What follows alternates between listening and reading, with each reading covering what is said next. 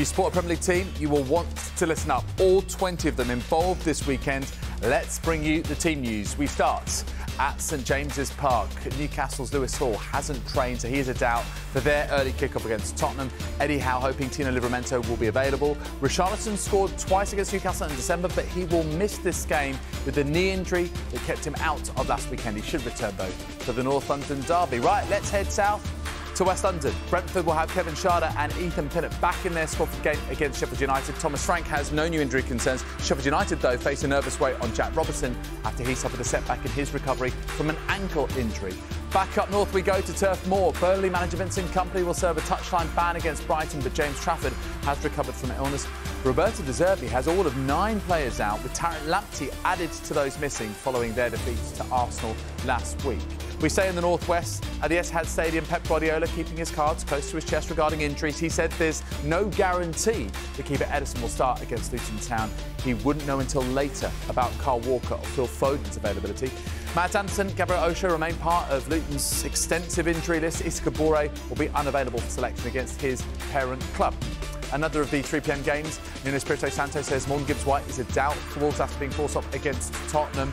Wolves will welcome back Hee-Chan Hwang against Forest. Matheus Cunha, Craig Dawson also fit, but probably too soon for Jean-Luc Bellegarde.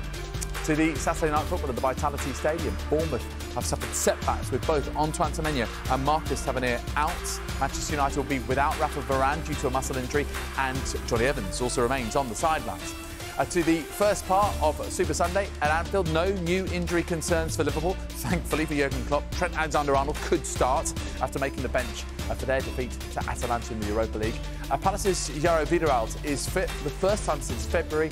Michael Olise pushing to start after returning off the bench last weekend. Mark Gay will return soon, but not for this one. For the first time this season, Marco Silva says he's got a fully fit squad. That's for Fulham, but for West Ham, a big blow. They'll be without their top scorer, Jarrod Bowen. David Moyes didn't elaborate on the severity of the injury. Alphonse Areola and Calvin Phillips also doubts. Super Sunday Part 2 comes to you from the Emirates Stadium. No injury concerns for Arsenal, including Gabriel Jesus, although he is playing through pain. Mikel Arteta says that's really quite normal. For Aston Villa, Douglas Luiz serving a 2-match suspension after 10 bookings.